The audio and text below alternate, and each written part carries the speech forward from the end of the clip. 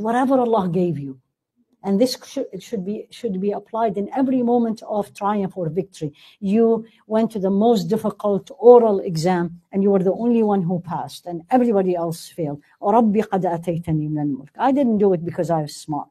Oh, I prepared. Oh, I knew what they're going to ask me. I dressed properly. The moment you put I, you missed it. The moment you put I, Allah will say, okay, fine. You did it? Okay. This time you did it. Let's see next time.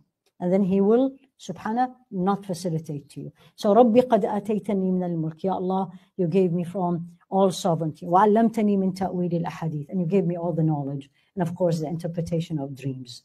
Any knowledge you have, whatever knowledge you have, whether the knowledge you raised your children to the best, mashallah, tabarakallah, you got the highest degree, whatever it is, أَتَيْتَنِي, you gave it to me.